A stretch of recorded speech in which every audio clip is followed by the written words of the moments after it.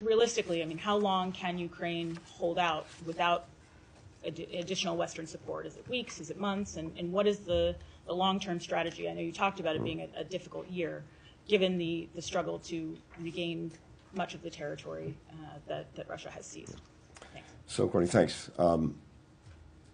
First, to emphasize something that you said.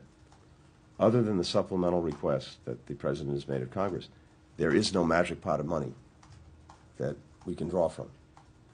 The assistance, the support that we have designated for Ukraine, that is running out. It's running down. We are nearly out of money that we need, and we're nearly out of time. I can't put a precise date on it, but that's the direction that this is moving in, which underscores the urgency of getting this supplemental budget request through. We have made a real investment in Ukraine's future, in its freedom, and it makes no sense to me that we would now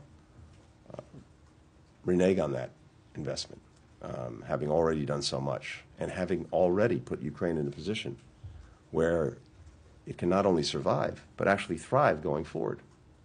And we have a very clear plan, as I said, to make sure that Ukraine can stand on its own 2 feet, militarily, economically, democratically, so that these levels of support and assistance will no longer be necessary. But we have to help Ukraine get through the next period of time, get through this winter, get through the spring and summer. I'm also focused on the fact that they have their own plans to continue, not only to deter the Russian aggression, but to continue to take back territory that was seized from them by Russia. As you know, they've taken back more than 50% of the territory that Russia took in February of 2022, and that's going to be an ongoing effort. But the most important thing is, as I said, making sure that we get Ukraine to a place where it can stand on its own feet. And we see that. It is there before us, but we have to continue to provide the support to get them to that place. And I want to emphasize 2 things again, because it bears repeating every single time.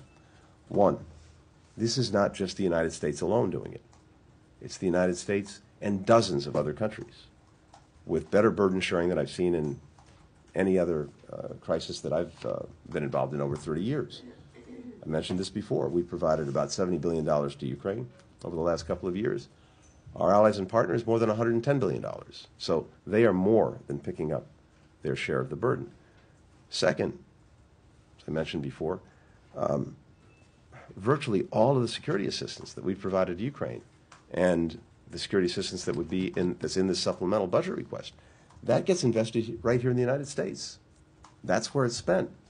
And that not only helps procure the weapons that Ukraine needs, it provides good jobs here in the United States. It builds our own defense industrial base. So in many ways, this is a win-win for us. And it's why I would hope Congress acts quickly. And again, as I said before, we know who will be happy if, for whatever reason, this budget request does not go through. And they're sitting in Moscow, they're sitting in Beijing, they're sitting in Tehran.